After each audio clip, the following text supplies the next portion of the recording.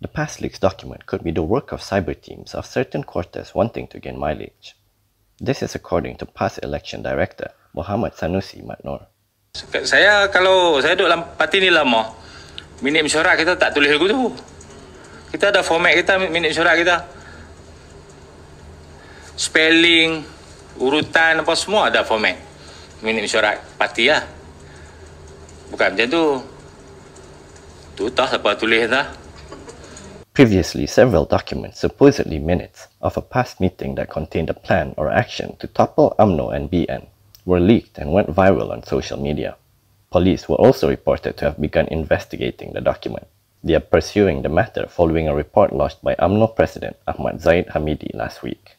Meanwhile, Sanusi also commented on Pakatan Harapan's Big Ten approach in facing the upcoming general election.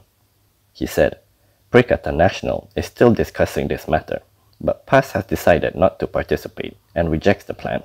He added that if PAS does not take part, then PN will not have enough seats.